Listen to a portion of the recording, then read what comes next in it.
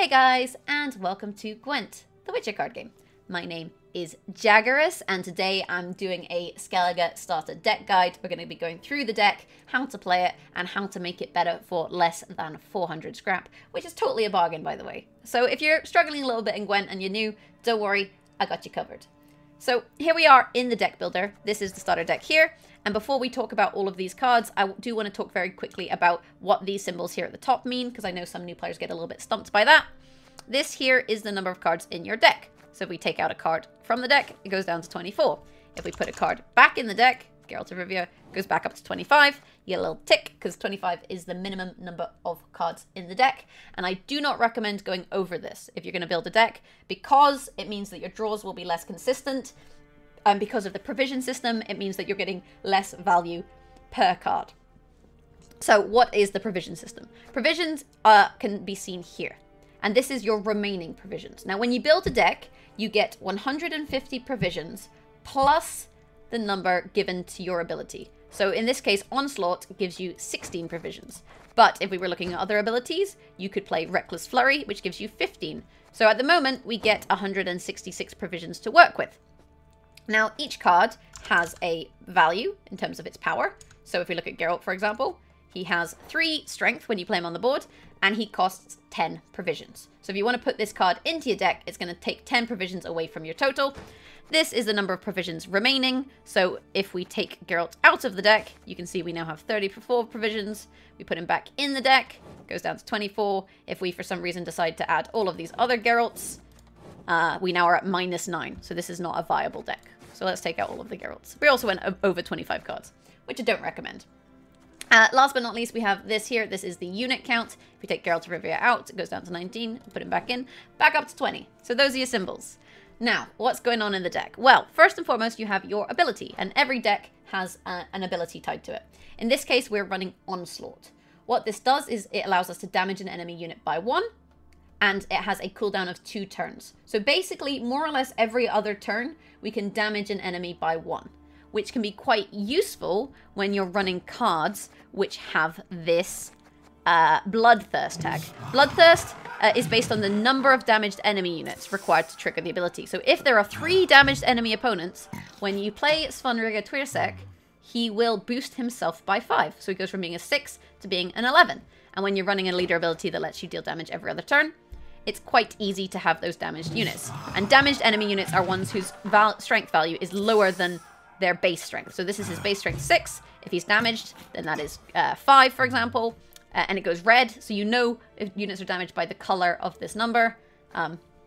Red means damaged, basically. And if you're colorblind, I apologize. You can always check the base strength of the card. I'm not really sure how difficult that might be for you, as I can see color. Okay, so we have Geralt of Rivia in the deck. Geralt is in every starter deck. What he does is he will destroy an enemy unit with 9 or more power. But occasionally your opponent's going to be playing a faction where they don't tend to have units of 9 or more power. Obviously, we just talked about Skellige, and he is going to be an 11 if you get the boost, which is a nice Geralt target.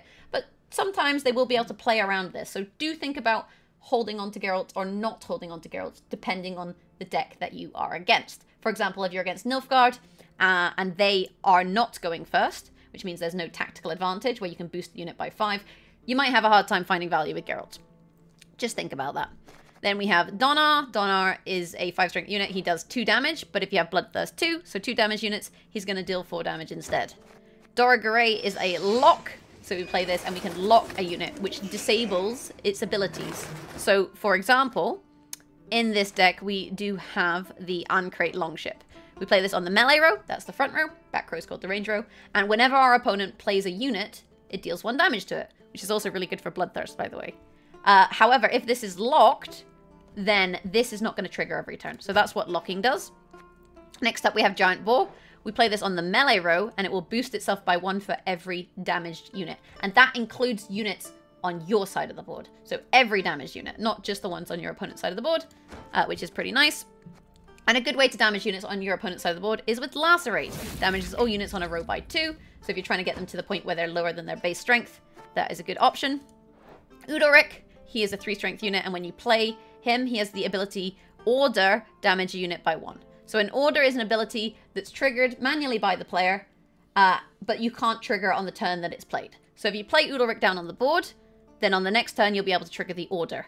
However, if 2 units are damaged on your opponent's side of the board, you gain Zeal. And Zeal means that the order ability can be used on the same turn that you play it. So if you play it down and you have 2 damaged opponents, you can use this ability immediately. And you get 3 charges, so you can deal 3 damage, or 1 damage 3 times. So it's good to hit different targets in order to try and get lots of Bloodthirst, for example. Or if there's one target you really want to deal 3 damage to, you can do that too.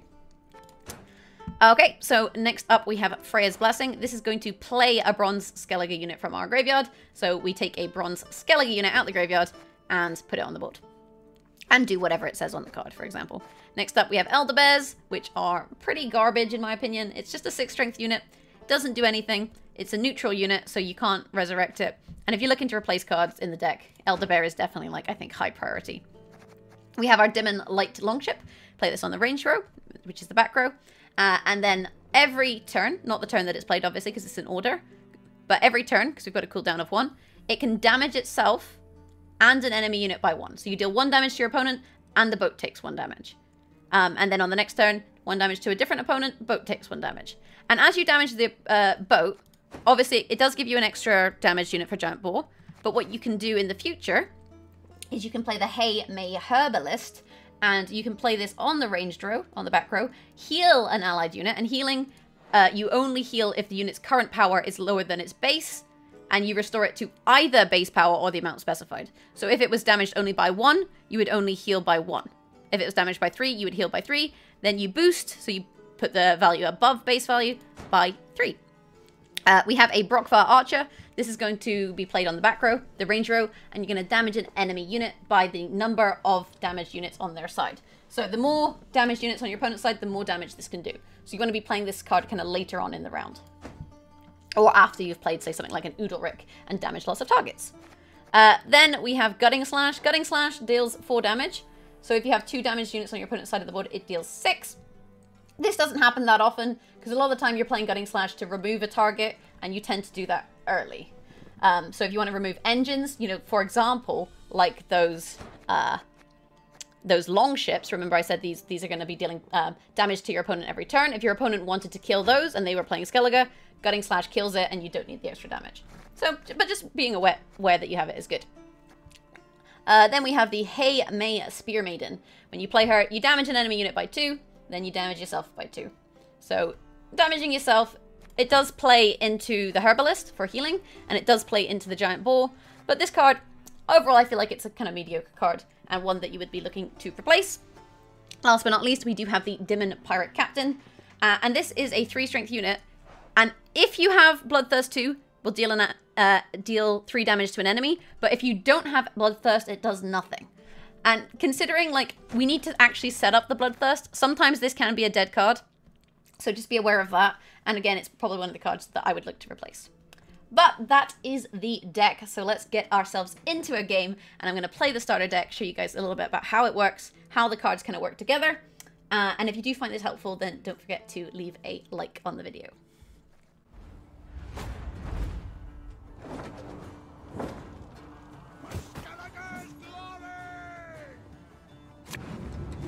So here we are in the mulligan screen, and the first thing I think you guys want to do, you want to check what your opponent's playing. Our opponent is playing Nilfgaard, and they're playing Strategic Withdrawal, which means that they can take a Nilfgaard unit from the battlefield, put it in their hand, and boost it by 2, and then play an additional card. In terms of the hand, we have Hey May Herbalist, which does synergize quite nicely with the Dimmen or with the Spear Maiden, although I don't think the Spear Maiden is the greatest card ever. We have Gutting Slash, which will allow us to damage a unit by 4. I'm going to mulligan the Dimmen Pirate Captain. I think they're tricky to play. We got another one. And I think I'm also going to mulligan the Hey May, actually. I think some of these cards, like, they don't feel like the most powerful cards in the deck, so I think they are good to mulligan. We're going first. So I think what I'm going to do is I'm going to just play the Light Longship down on the ranged row. If our opponent has an Alzo's Thunder, they will just be able to remove it. Which would be a little bit unfortunate, but ultimately, given the state of the hand, we could play the Ancrate Longship and then boost it. The problem with that is that this deck often has locks, so if they have a lock, they're just going to deny our ability.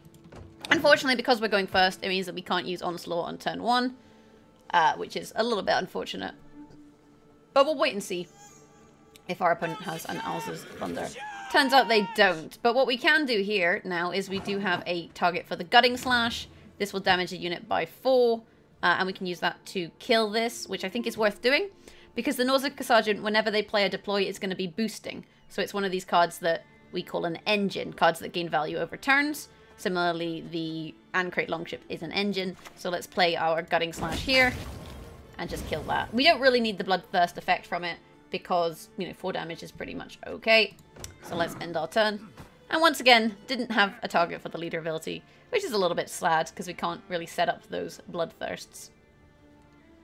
Okay, so they have another Nausicaa Sergeant, but we have another Gutting Slash. And the thing about this faction is they're not going to play too many units that we do necessarily want to kill. One of the units that they will play, potentially, is the Alba Pikeman. That goes on the melee row, and it will damage any unit that is on my melee row. But at the moment, we don't have any units on the melee row, so that's not too much of a problem for us. So let's just damage that again, end our turn, and once again, not use our leader ability. But that's okay.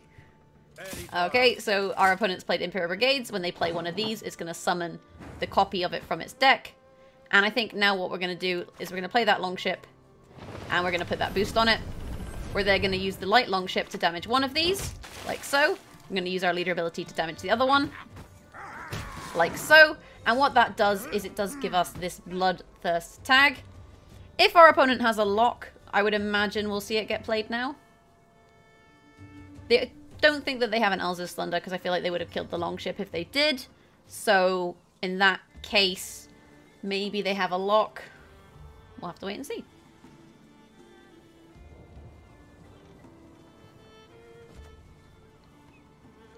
So we can play Udalric because we currently have Bloodthirst 2. There's 2 units on the opponent's side of the board which are damaged. That means that they've got this red health, right? Well, now there's only 1, but we could create another one with the Longship. And also, this Slave Infantry is damaged by the Ancrate Longship. So our abilities kind of playing into one another here, which is pretty nice.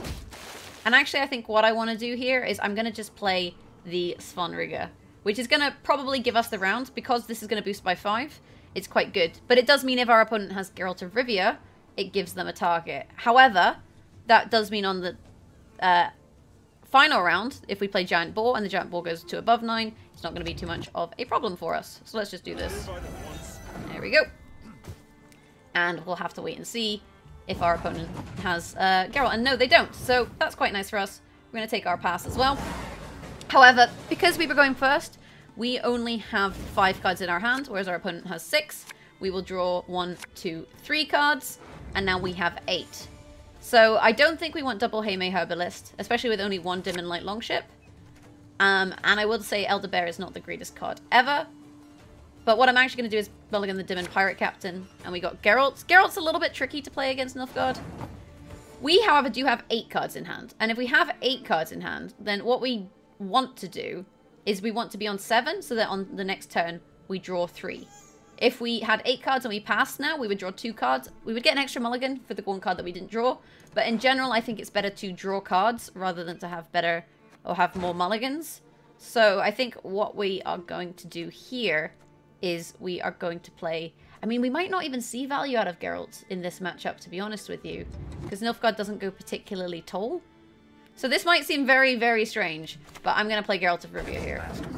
Because I don't think we're going to get a target for it, and because I don't think we're going to get a target for it, it's in our best interest to play the card now, because it's kind of a dead card. Our opponent's played a Pikeman. We are going to just pass now, so we've gotten down to 7 cards. Our opponent could choose to play another card here if there was something in their hand they didn't want to run, but they've actually chosen to hold on to them, which is, you know, fair enough. And we've drawn a Dimon, another Herbalist, and a Haymay. And I'm going to mulligan... I think I'm going to mulligan the Herbalist. Another Bear. Oh, I do not like Elder Bears. It's just 6 points. It's not amazing, you know? And we'll also mulligan the Haymay. Got a Brockvar Archer. Could be very good. Could be very good. We would have liked to see Donar gives us another some more damage, and we would have liked to see probably the Longship or a Resurrect so that we could get the Longship out of our graveyard. But unfortunately for us, did not draw the greatest that we could. You know, I feel like we could have drawn a little bit better. Our opponents played Nilfgaardian Knight for 7. When they play this, it boosts an enemy unit by 2. But because there are no enemy units, obviously, because we've got no units on our side of the board, it doesn't do so much. But what we can do is give that a little ping so that it's damaged. Pop down our longship on the range row. Although it may get locked. I feel like it's quite likely to see it get locked here. And then chill. And see what happens. Lacerate, I think, is going to be really good value in this matchup, honestly. Because what Lacerate's going to do is it's going to damage a lot of their units, which is going to give us good value on some of our other cards. Okay, so they've decided that I'm not going to target anything, which is objectively true. I have zero intentions of targeting anything. And what we're going to do here is we're going to ping the Alma Pikeman, and we're just going to play a bear. The problem we have is if we do only play on the macro, we're also playing into Lacerate. So what we could do is we could play Doragare and lock this. And I don't hate that as a strategy. So I think what I will do here, if I'm honest with you, is just play the lock. So if we damage now, we don't damage for 1 turn, we do damage for 1 turn, we don't damage, we do damage, we don't damage, we do damage, we don't damage.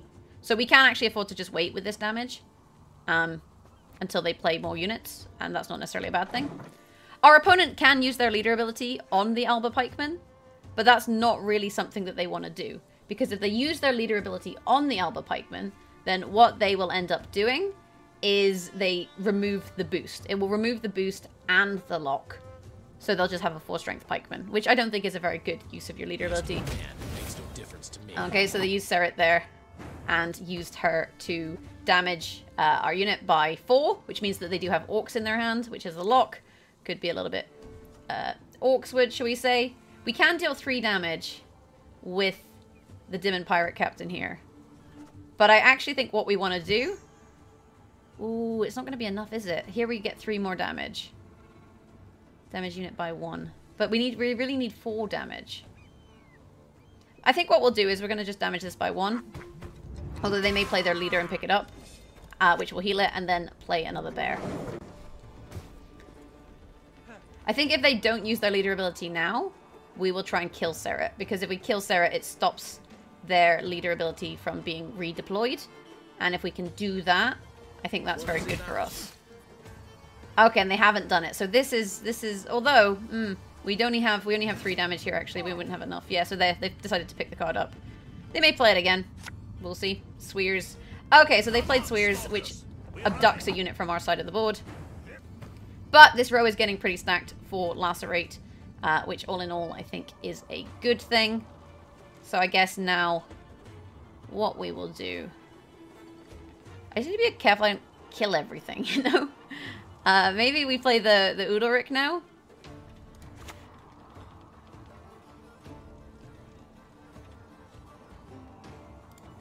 I think I'm going to play the Udalryk. And just deal 3 damage here to the pikeman.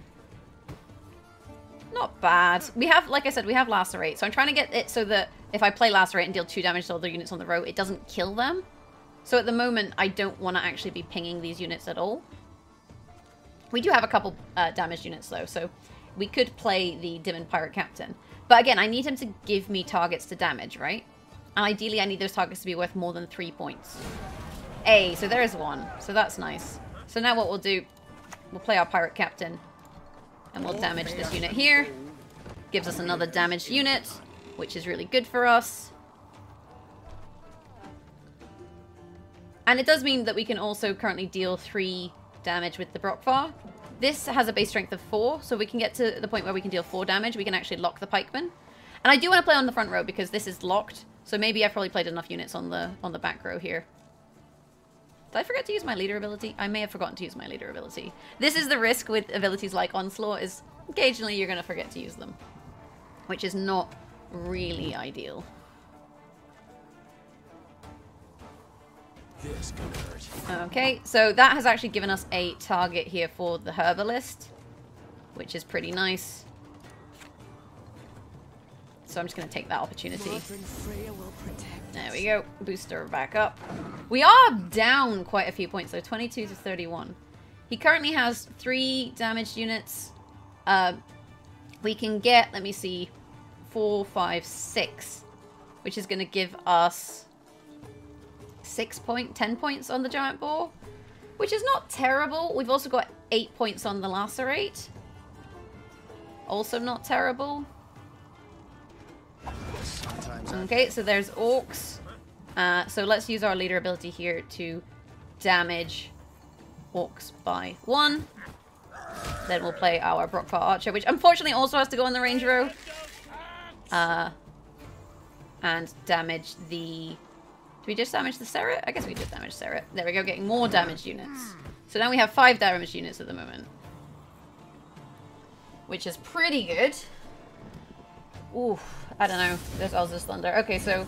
I mean, if they have lacerate, they have lacerate, right? We're gonna lacerate now the front row. And now they have 7 damage units. We're on 22 to 23. What's your last card? Treason. Okay, so they made a unit damage its adjacents by 2. Which you should play around, because you do know that that is a card in the starter deck. But I think, ultimately, ladies and gentlemen... let's just damage this. Our giant boar should give us the game. And we were quite fortunate because we had a long round. We got good value from lacerate. Even though the hand wasn't ideal, we managed to damage enough of our opponent's units that we could get really good value on the boar. And because we had the last say, you know, even if they did have Geralt, although we saw it, I believe, in round 1, it wouldn't have been an issue. So, I tell a lie, we didn't see it in round 1, did we? We played mine in round 2. Anyway, this whole game is just gone. It's just out the window. What I'm going to do now is I'm going to jump into the deck builder and I'm going to make a few changes to this deck. I'm going to show you the changes and we're going to get into another game to show you guys the improved starter list. So let's do that. Okay, so here we are back in the deck builder, and you may have noticed we haven't made too many changes to the deck here, but we have put in 3 cards that work very nicely together. Now, the first card we put in is the Svalblood Priest. This is a pretty highly regarded bronze Skellige card, and what it does is every allied turn, on turn end, it will damage the unit to its right by 1, and then it will boost itself by 2. So damage to the right by 1, boost self by 2. So you're dealing 1 damage to your own unit, but you're gaining 2 value. So it's a net gain of +1. And you might be saying to me, Jaggerous, why would I want to damage my own units? Well, in Skellige, there's some units that benefit from being damaged. So we've also added a couple of Twirsec veterans. And what these do is you play them and they damage themselves by 3. So they go down to 5. But they have this ability, Berserk 2. And what happens with Berserk is when this unit gets to 2 strength or lower, it will heal itself all the way back up to 8. So you play this on the board, go next to the priest. The priest starts chipping away its health, and then when it gets to 2, it's going to heal straight back up. And the thing is, if your opponent damages this, but doesn't kill it, and puts it down to 2, it's going to heal straight back up. So it's an interesting card. If they can't remove it in one go, it's quite hard to deal with. And the third card we put into this deck is the Haymay Protector. Whenever adjacent unit takes damage, boost self by 1. So let's say we plop this down next to the veteran on the right hand side. So we've got priest, veteran, protector. Every time that priest damages the veteran by 1, it's going to boost the protector by 1. And also you can play this card next to things like the Dim and Light Longship, the boat that damages itself. Because then whenever the boat damages itself, it will be boosting the protector. And all 3 of these, obviously, you can resurrect with Freya's Blessing. So you can try and recreate that little kind of engine combo again.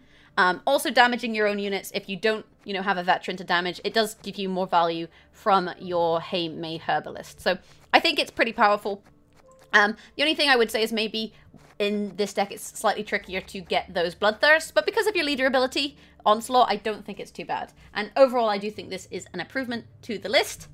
So without further ado, let's jump into another game. Let's play this improved list, and I'll showcase these new cards in action for you.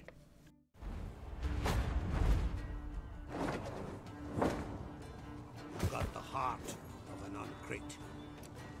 Alright, so we are up against monsters. We have 2 Twirsec veterans. We have 1 Svalblood Priest. I think what we're going to do mulligan-wise is maybe get rid of the Herbalist. We'll see. Our opponent is playing Carapace. This boosts an allied unit by 3 and gives it a shield. which is a little bit problem for our damage strategy. But I think if we have our little engines here going, then we should be okay. Let's mulligan the Herbalist. We've got Udalric, and let's mulligan the Archer. We got another boat.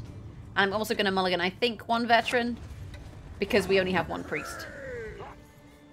Okay, so we're going first, and I think the first thing we want to do here is just play our Longship down. We could boost it if they have an Alzas, but I think, you know what, if they have an Alzas, they have an Alzas, right? We have a second one, and at some point they're going to have to zap something. So if they have a zap now, then I guess they have a zap now. If they don't have a zap now, that's great. And they did have a zap. Oh well, that's a little bit unfortunate. But what you gonna do? What you gonna do when they come for you? I'm gonna play another boat. We don't have a Resurrect, unfortunately. Doesn't means we can't play our leader ability once again, but you know, that if they don't put units on the board, then it does make us our attempt a little bit sad. But never mind. The only thing is, if we also played the Alzar's Thunder, not the Alzar's Thunder, the tactical advantage, we're going to be playing into our opponent's ability. But what we could do here, which is quite nice, is we could use the Priest to damage this by 1, and then play the Veteran. So if we play the Priest, we'll pop that down next to the boat here. That's going to deal 1 damage to the boat when we end our turn, and he's going to boost by 2. But by doing this, it means that on the next turn we can play the tactical advantage onto the boat, and that is good for us. And Monsters doesn't have a lot of ways to deal damage, so I kind of feel okay with putting this down to a 3. All things considered, doesn't seem like too bad of a play.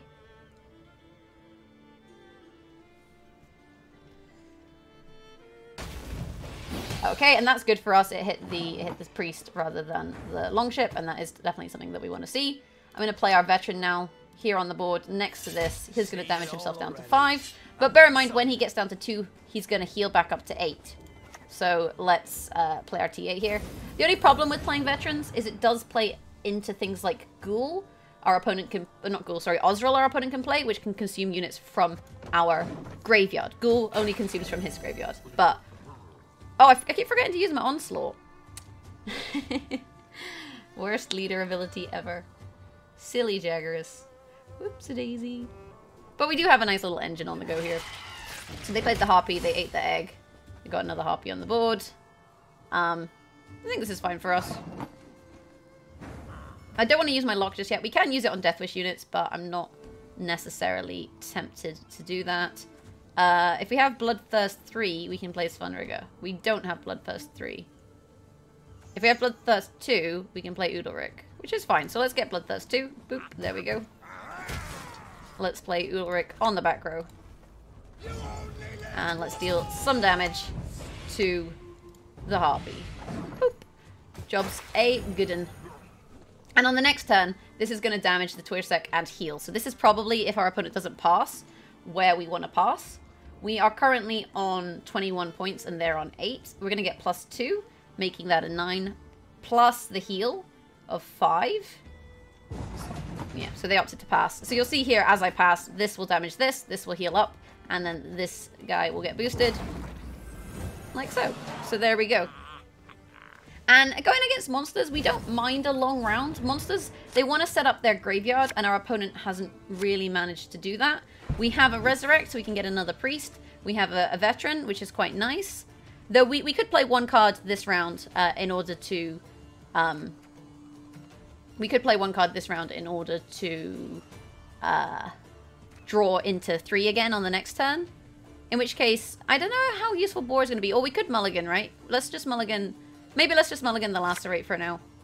And I'm going to stick with that. Because what I can do here is I can just play the Heime. Go down to 7 cards. And it means that when we draw cards, we're maybe likely to see some Protectors. We could see another Priest. We could see another Resurrect. All of which are very useful for us. Okay, so we're going to take our pass here. And we do have Last Say, so keeping Geralt in this matchup is good. It means our opponent, if they do play, you know, consume a big target, then we have removal for it. Although sometimes they don't. He does have a 9 strength unit, though, that just exists as part of the deck. So, worth being aware of. I think what I'm going to do here is I'm going to mulligan the Brockvar Archer, because he's quite tricky to play. And the other Brockvar Archer. And lucky us, we did get another priest. Although unlucky us, we didn't get a protector, so we can't make the little trio. But all in all, it's still not a worst case scenario, right? So I think what I probably want to do here is just play the longship as a kind of stalling tactic. And then we'll use the leader on one of the neckers in order to deny a little bit of value.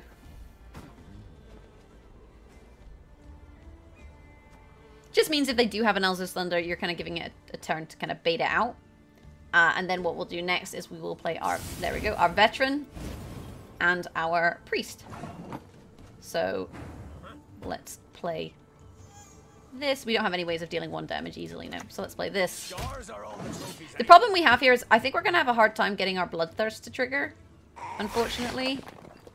Which is a little bit upsetting. But there's not a huge amount that we can do here. Let's play this. We'll kill the one that's by itself because the back row is getting a little bit stacked. Which we can always lacerate later on, depending on what our opponent chooses to do. And the issue is at the moment, Giant Boar really isn't a very good card to play. So maybe when we resurrect, we should just resurrect the longship. Like, so we have the resurrect. I mean, can get a second priest on the board, but I feel like having an extra priest isn't necessarily going to help us. So I think instead, let's play this. And let's just get the longship, right? So that then when he plays a card, it gets damaged, because that's going to play into our strategy a little bit. The only thing I'm a little bit worried about is this could get Geralted, and then we maybe should have waited to see if that happens and then rezzed another one. Okay, so there's Alpha Werewolf. So this is actually kind of good for us, because we can get a second point of damage on the board with the Harpy Egg, and that's going to allow us to deal damage with Donar. So, if we play our leader here, like so, and then we play Donar and Hinder, we can then deal 4 damage, we can kill one of these neckers, deny them some thrive value, and you'll notice this will ping this goes down to 2, goes up to 8, and we do have a 9 though, which is a little bit scary. And I think maybe we look to lock the egg on our next turn. If our opponent doesn't consume the egg here, I think the correct play is just to lock it. And there's Spear Tip. And that does... Oh, it doesn't give us Geralt value because of the boat! That's frustrating. Alright, let's lock the egg.